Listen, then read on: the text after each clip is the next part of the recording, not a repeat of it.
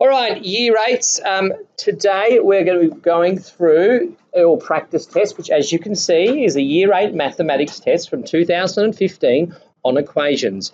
And look, maths is one of those things where you tend to get very similar sort of questions over the years. So this will give you a pretty good guide as to what to expect. This has all of the skills that you need. For example, equations with brackets, equations with fractions. The worded sort of problems, they're going to be in another separate test. But because we're going to be going on camp and there's going to be all these sort of things, that's sort of going to happen after camp. Okay, so we'll be learning that, finishing off the chapter, and then we'll be doing some more wordy sort of problems and having a more application style test. But this is the skills. Let's get started. The solution to the equation, we're going to be working on these as quickly as possible. And look, guessing and checking, 2t is equal to 28, t is equal to 14. Pretty straightforward stuff. So I'm not going to spend too long spending on that. Let's change the thickness though. We probably want to change the thickness to maybe that, I think. Okay. All right. Now, over here, we've got 10 minus x is equal to 3. Now, a lot of you can actually just do that by guessing and checking. What subtracting? If I subtracted something from 10, that gives me 3. That's 7. Although, what we could do is we could subtract 10 from both sides. Okay, and then I'm going to have minus x is equal to minus 13. And then, of course, dividing both sides by -1. By -1 is going to be x equals 13. Okay, but I would say almost there that. Sorry. Yeah, sorry, my bad. So what have I done? I've done 3 minus 10 is -7, isn't it? So dividing both sides by 1 is x is equal to 7. I've got to stop doing this too fast. Maybe it's because it's the last period as well.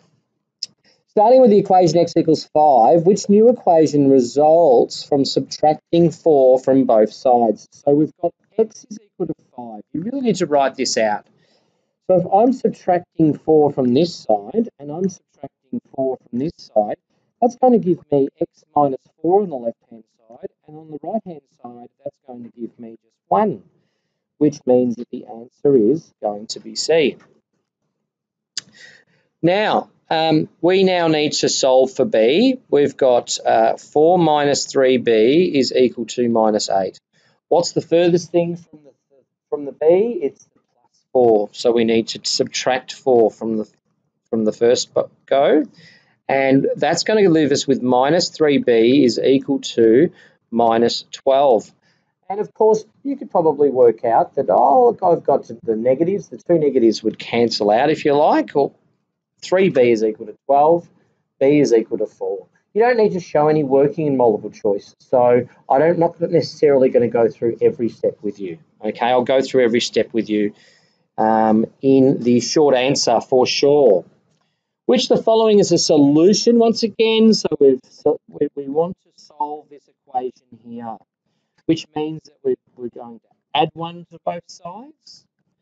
And that's going to be 3x is equal to 6, which would give me x is equal to 2, wouldn't it? Now I've got a fraction over here, and just quickly, when you have a fraction, that is divided by 8 and also times by 3. So you can do a few things, but first of all, what we could do is I want to cancel out the divide by 8 by timesing both sides by 8. Okay, that's actually going to get rid of the fraction. So what we're going to have left is 3a is equal to 3 times 8 is 24, but it's negative 24. Dividing both sides by 3, 24 divided by 3 is 8, but it's a negative number. So negative 8 is the answer there. Negative 8. Now, whenever you have a question like this, you could do one of two things. Divide the brackets, you can expand the brackets, or you could divide through by 2. Beth, are you tuning in here? Thanks. Okay, so let's do just quickly. 2 times y is 2y, and also though a lot of people, they don't expand the second one correctly. 2 times 4 is 8, but of course that means it's minus 8 because it's a positive times a negative is equal to 10. And now we're simply just solving that equation. So we're adding 8 to both sides, adding 8 to both sides. It's 2y is equal to 18. You guessed it, y is equal to 9.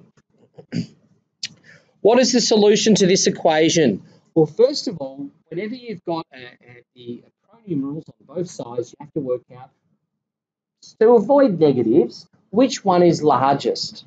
Okay, and so in this case, they're both positive numbers, so that makes it easier. It's a bit different with negative numbers. But as you can see, the largest one is 3w. So what we mean, what we do is we leave that 3w there, and we subtract w from both sides. If I subtracted w from the left-hand side and the right-hand side, we're going to have 2w minus 7 on the left-hand side, and then, of course, that w disappears on the right-hand side, and we have now 11. And now it's just like any other problem. We're going to add 7 to both sides, add 7 to both sides, and then that's going to give us 2w is equal to 18. You know the last step. 2 times 9 gives us 18. So the answer is 9. Okay, a couple of worded problems. If 8 more than twice a number is 7. So we're going to call that number x. Okay, now twice that number is 2x, isn't it? And 8 more than that is plus 8. And is 7 means basically that equals 7. So it's really just turning these words into an equation. So 2x plus 8 equals 7. To me, it looks like the answer would be A. And similarly, if y is tripled, so that y is tripled, 3y, and subtracted from 10. So that means it's 10 minus 3y. Very good. The result is equal to 16. So we have to first of all come up with the equation, and now we need to solve it. Now, once again, let's do the thing which is the furthest away. That 10 is furthest away from that y, so we're going to subtract 10. That's going to give us minus 3y is equal to 6. And then, of course, we're dividing both sides by minus 3. And if I divide both sides by minus 3, 6 divided by 3 is 2. And, of course, it's minus 2. Y is equal to minus 2, which gives us an answer of C. Are there any questions so far? That's the multiple choice done. As you can see, though, you really need to do a little bit of working. You don't get the mark for the working, but if you don't, you're more or less guessing. Okay? All right, so then we're now looking into the short answer questions, and of course you can't use a calculator for any of these. It says here, if A equals 2, decide whether the following equations are true. Now, an equation is only true if the left-hand side, so if the left-hand side, I'm going to write that, if the left-hand side is equal to the right-hand side. So if you have some contradiction there, something that doesn't make sense, then it means that that equation therefore must be false. So if we have a look here, we're substituting A equals 2 into all of these. So I'm going to just do a 7 and I'm going to replace it with a little bracket 2 is equal to 8 plus 3 times 2. Now the left-hand side says that it's 7 times 2 is 14. 8 plus 6 is equal to also 14. So therefore, what we can say is we're just indicating that it's true. And in the test, if you say T for true, that's fine. I'll know what you mean. Okay? The same thing over here. We've got 10 times 2 minus 4. Please use those brackets, all right? So it's just an indication that you're substituting A for 2 is equal to 6 times 2. 10 times 2 is 12 minus 4. Oh, I don't know about that. Because 12 minus 4, does that equal 12?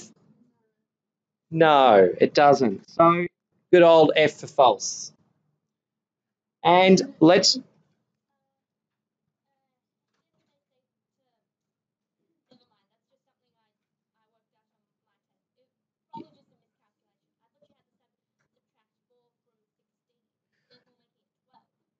Sorry, 10 times, says 10 times, in actual fact, it's 10 times 2, which is 20, and 20 minus 4 is, and 6 times 2 is 12. So my apologies, but as you can see here, this is 16 is equal to 12. Well, that's a contradiction. So I was trying to do that too fast. It's still false, okay? But that's just my bad. It always happens at the end of the day when my brain doesn't work, okay? And also when I have 3 or 4 girls having conversations at once. All right, because I'm trying to do this test as quickly as possible and explain it at the same time. Now, 12 times 2 plus 4 is equal to 15 times 2 minus 2. Let's work out the left-hand side. 12 twos are 24, plus 4 is 48. That's going to be, plus 4 is 28. 15 times 2 is 30 minus 2. Now, does 28 equal 28? Yes, it does. So, therefore, a big fat T for true. Okay, so 2 of those equations are true. 1 is false. You should be able to get those marks by simply substituting and be able to work out those sort of things and using your times tables and things. But of course, if you're making calculation errors by maybe doing things too fast, like I was doing, or you simply don't multiply 12 by 2 correctly, then you might run into some problems. Okay, we're going to solve a fair few equations here, but a lot of these are 1-step or 2-step problems. So what we're going to do is the first one is a 1-step problem. So we're adding 8 to both sides. Okay, you can guess and check these almost, but I want to see some working. Show all necessary working out, please. So I don't want you to just guess and check. I want to see what the process is. I'm not worried about if you necessarily get the answer wrong. I'm concerned about the process, because if you understand the process, you're going to get better and better at this each year. Okay, so that is y is equal to 13. Please, I want a clear answer. Once again, more 1-step problem. The opposite of minus 6 is plus 6. Okay, so we're plus 6 into both sides. That gives us k is equal to 10. No problem at all, hopefully, with those ones. Now, I'm multiplying by minus 5j, so we're going to divide by minus 5. And we're going to divide by minus 5. Please show that working, that step of working. I will give you half a mark if you do that, and then you do the calculation incorrectly. Okay, so what we're left with is if I divide minus 5 by minus 5, that leaves me with j in this case. Okay, because minus 5 divided by minus 5 is 1. And 35 divided by minus 5 is minus 7. Now we're looking at some 2-step problems. You can see here the thing furthest away from the 2a is the 3. So we're going to subtract 3 from both sides first. And that's going to be 2a is equal to 12. And then, of course, that's fine. If you just go straight to a is equal to 6, I'll let you do that, because I know that you know that 2 times 6 is 12. All right. Well, now we've got some negatives. So now we need to be a little bit careful. We need to first of all add 4 to both sides, which leaves us with negative 3w is equal to 12. Dividing both sides by negative 3, though, dividing both sides by negative 3 is going to give us not just 4, it's negative 4. Positive divided by negative is a negative. Isn't that right, Ruby? Okay, the thing furthest away from the 4D is the plus 10, so we need to do the inverse of that, which is minus 10. Now we've got 4D is equal to, be careful, we've got minus 26 minus another 10. Okay, so think about your number line. If you're subtracting 10 from minus 26, it's even more negative. So the answer to that is 4D is equal to minus 36. Dividing by 4 gives us 9, but we know it's going to be a negative. So D is equal to minus 9. All right, more negatives over here. The furthest thing from D from E is 27, so we're subtracting 27, and we're subtracting 27 from this side as well. Now that's going to leave us with minus 3E. And on the right-hand side, 18 minus 27. Well, if I subtract 18, that takes me to 0. Then I've got 9 left. So it's going to be negative 9. Now, as you can see here, if you have a negative 3e is equal to negative 9, well, in actual fact, those negatives, you could actually cancel those out if you wanted to. But really what you're doing is dividing both sides by negative 3. So therefore, E is equal to not negative 3, it's positive 3. All right, the furthest thing from 3n is 23, so we're subtracting 23 from both sides. Subtracting 23 from both sides. That's going to give us 21 is equal to minus 3n. And I know that if I've got a positive divided by a negative, it has to be a negative. 21 divided by 3 is 7. So therefore, n is equal to negative 7. Quite repetitive these, but look, 15 marks there. If you can nail this stuff, then that just in itself, those ones that we've been doing, 15 marks, plus these true and false things, there's 21 marks there. You could pass your test by simply getting everything right on that page, couldn't you? Yeah?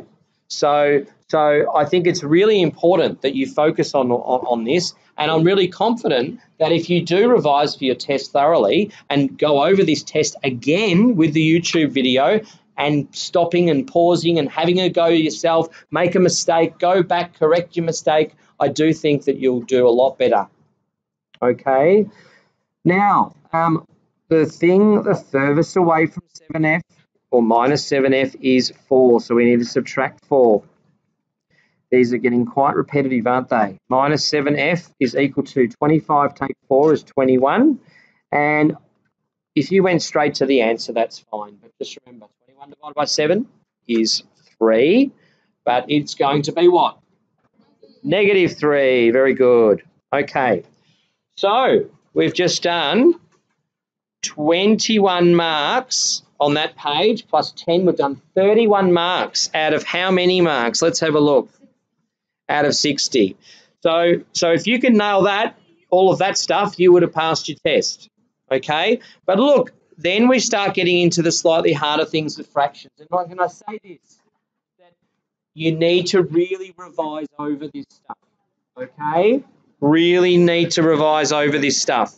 Because first of all, you see here there's this division and stuff, and usually we've got to get rid of the division and stuff. Or let's look at BODMAS, okay? BODMAS. We need to get rid of the addition and subtraction first when solving. When we're evaluating the brackets downwards like so. But when we're solving, we're going up. We're going up and solving these. So what we have here is we have x over 3 plus 7. So you need to subtract 7 from both sides. That is so important. You need to subtract 7 from both sides because then you don't have these this fraction as well. So we subtract 7. So that leaves us with x over 3 is equal to 8. Now I've dealt with my addition and subtraction. Now I've got division and multiplication. You can see here that x is divided by 3. Are you listening, Emma? You're good? You good? Okay. So what's the opposite of divide by 3? Times by 3. Very good. Okay, so that's going to leave us with x is equal to 8 times 3, which is 24. Done. Now, the same thing. You can see that we've got 2x divided by 5. We've got this fraction here. We've got to deal with the addition and subtraction first, though. So what we've got is we've got to add 16 to both sides. I'm telling you now, many students, they start multiplying by 5 and doing all sorts of things. Ruby, you had a question. Yes, there could be. Absolutely. Yeah, there could be variables on both sides. Yep, with fractions. Absolutely. And they'll be the harder ones. Absolutely. All right. Now, we add 16. So that leaves us with 2x over 5 is equal to minus 10 plus 16 is equal to 6. Now I could do a number of things. I could do, we'll break it up. At the moment, we've got it's divided by 5 and it's also times by 2. So what we're going to do is I'm going to cancel out, I'm going to do it in 2 steps. I'm going to divide by 5, I'm going to cancel that out by timesing the right, both left and right by 5. Now that leaves me with 2x is equal to, so that cancels out the 5, is equal to 30. And look, now that we've got that far, you can just write the answer. 2 times 15 is equal to 30. So if you just went straight to that, I would have no issues with that at all. Okay, x is equal to 15. Now, this is different though. Can I just say there's a little invisible bracket here, okay? All of this is divided by 7. So we have to deal with the brackets last. So in order to deal with the brackets last, what people try to do is they add 16 to both sides. They do this. They add 16 to both sides, and that is just wrong. Okay, you'll it's a common mistake. I can guarantee you that 7 or 8 of you will probably still do it in the test, but it is wrong because there's that 6d minus 16 is divided by 7. That means there's actually a bracket there. So we can't just get rid of that bracket. We get rid of the bracket last. Okay, BODMAS. So what we're going to do is we're going to times both sides by 7. Okay, so we've got to times both sides by 7. So that's what we're going to do. Times by 7. Now, surprise, surprise, and I'm going to leave the bracket here. What that means is that on the left-hand side, we've cancelled out the fraction, and 8 times 7 is 56. So now all of a sudden, I've just got this bracket, but really, we've got no divide. So I can actually just add 16 now. So I can now add 16 to both sides. Add 16. That gives me 6d is equal to 72. And d, you should know your times tables. What times 6 gives me 72? 12. If you write 12 there, cool bananas. I'm all happy. All right. Now, as you can see, though, I would be doing this in your test, actually. When you get a question like this, put a little bracket around here because that's going to remind you that you really can't deal with that until the fraction has been dealt with. I think so, as a rule of thumb, so that will remind you not to do the crazy mistake of adding 16, or in this case, minusing 12. You just can't do it. It's not going to work. Because let's break this down as a fraction. This is 12 divided by 4 minus 8a divided by 4. That's technically what it is. So you can't just simply subtract 12 because that 12 is actually divided by 4. We need to deal with, so I'm going to rub that out. We're going to do exactly the same thing.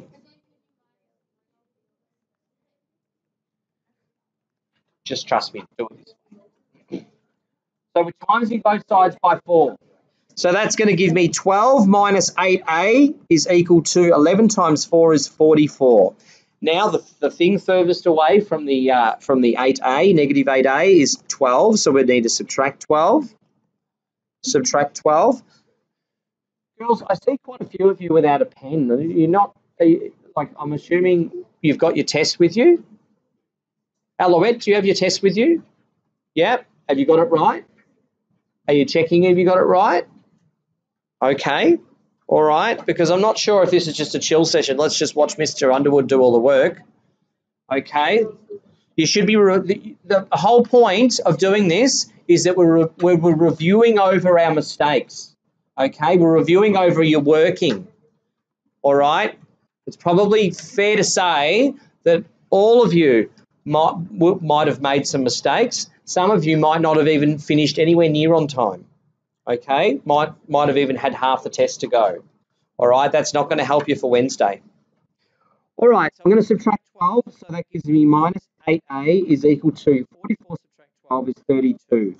Now, look, if you went straight from there to the answer, that's okay. We know that 8 times 4 is 32, but negative 8 times negative 4 is positive 32, isn't it? So therefore, A is equal to -4. I'll be happy if you as long as you show me all those key steps and you went straight for there, I'd be happy. You'd get full marks. Okay, now we're expanding brackets, and sometimes we might have them on both sides. Whenever you're expanding brackets, my advice is expand the brackets out, and then you've got a 2 or 3 step problem. Okay, but be careful. You've got to expand the brackets distributive law 3 times 2c and 3 times -5. So 3 times 2c is 6c, and 3 times 5 is 15, but it's -15, and then that is equal to 45.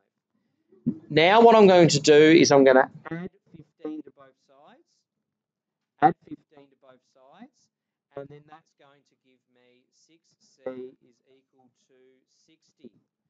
C is equal to 10. Done. You'll get your full marks that way. Look, you'll get 1 mark for the answer. There's 1 mark. That was out of 3. You'll get 1 mark for sort of doing this, for expanding the brackets. 1 mark here. And then there's going to be sort of marks there for showing me your working inverse operations. Okay? Once again, expand the brackets. You could also divide both sides by 7 if you wanted to. But I'm going to suggest often it's a really good thing to expand the brackets. So that's going to be 35D plus 42 is equal to -63. Now, the furthest thing is the 42, so we're going to subtract 42. We're going to have some uglier numbers here. 35D is equal to, what's that, 105, -105. Now, as it turns out, 35 times 2 is 70, plus another 35, 105. So therefore, D is equal to what? -3. Very good. Make sure you get your positive and negatives right. Finally, 2 times 5n is 10n minus 2, because it's 2 times -1 is equal to 3. Now we add 2 to both sides. Adding 2 to both sides, that's going to be 10n is equal to 5. N is equal to 5 over 10, but I want you to simplify that to a half. That's right. You might lose a half mark if you left it as 5 over 10, because we want you to simplify. Show a working and simplify. All right, are there any questions so far, girls? Nah. Okay, well, I will push on then. Oh, this is the last page, is it? Okay, good. Now, just going to show, now I've explained this, and it's still taken me with explanation and stuff. It's still taken me a good 25 minutes at least.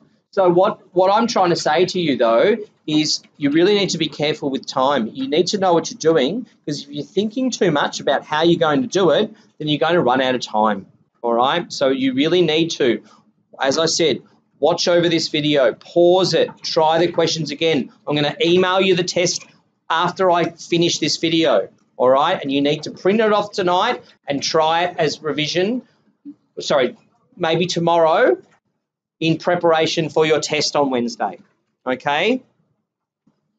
And I'm quite confident if you do that, you'll do very well, all right? So we have got equations with pronumerals on both sides. Now, can I just ask someone here, what do we do when we've got pronumerals on both sides? Come over here, talking to the microphone. All right, so Emma, whoa. Okay, Emma, what are you doing? What are you doing with equations on both sides? Or sorry, pronumerals on both sides. Talking to the microphone. So you subtract the number that's lower with the pronumeral. Okay, good. Okay, so you're saying that you're subtracting what? 4x. Okay, so we're subtracting 4x from both sides. That is correct. Very good. Okay, so you can talk me through this now. So that's going to cancel out that 4x on that side, isn't it? So we're left with 24 is equal to 7x take 4x is 3x minus 3. What happens now? Then you plus 3. We plus 3 to both sides. Very good. Okay, so that gives me 27 is equal to 3x. So x is equal to 9. Very good. Very good. Well done. Now, girls, we'll just finish this off because obviously don't want this to go forever. I want you to have a little bit of time to revise for yourselves. Now, 3 times 3f is what? 9f. And what's the next expression? Plus 3. That's right. 3 times 1. A lot of people just write plus 1. You can't do that, can you, Kiara? No, you cannot. Now, over here, this is an extra step because, of course, first of all, we've got to expand the brackets and then we've got to simplify. So 7 times 2f is 14f and 7 times 9 is 63. Now, we have to ask ourselves, which one is the biggest value of f? 14. So we leave that there and we need to subtract 9f from both sides, don't we? Okay, so we subtract 9f from both sides. That gives us 3 is equal to 5f plus 63. Now, what do we do now? Minus 63, you got it. Well done, Emily. Minus 63. So what does that leave us with on the left-hand side, Emily?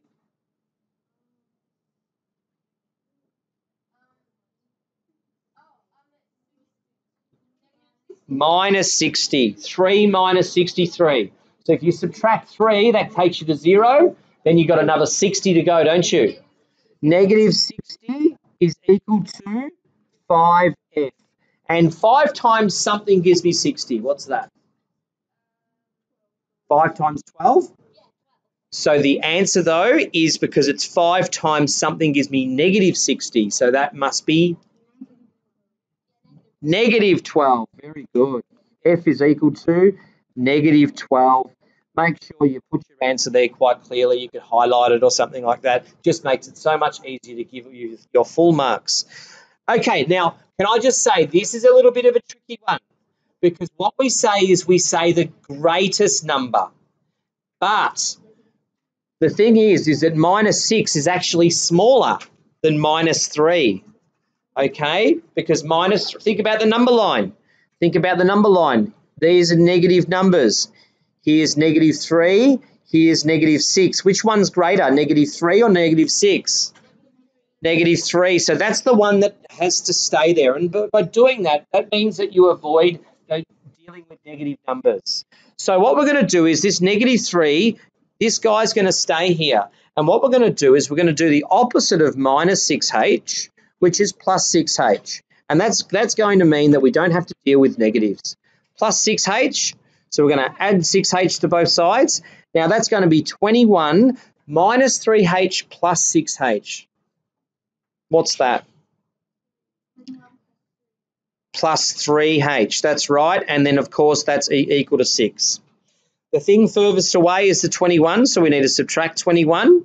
We need to subtract 21, and that's going to leave us with 3h is equal to negative 15. So therefore, h is equal to what, girls? Negative 5. All right, so we've done that in sort of, say, 25 minutes, half an hour. Well, let's have a look. How long has it been? 33 minutes and 45 seconds. Now, girls, what I'm going to suggest is that this is about the standard of your test. There might be a couple of little surprises, but at the same time, these are the skills that you're going to be tested on Wednesday. So I'm going to remind you, you really need to not just watch this video from start to finish, you need to pause it and try this test again. Does that make sense? And practice. Yes, that's right. And practice. You got to practice. Practice makes perfect. If you just want to think you can try a question once that you're really struggling with and expect to get it, that ain't going to happen. All right, I'm going to stop here. Good luck for your test, girls.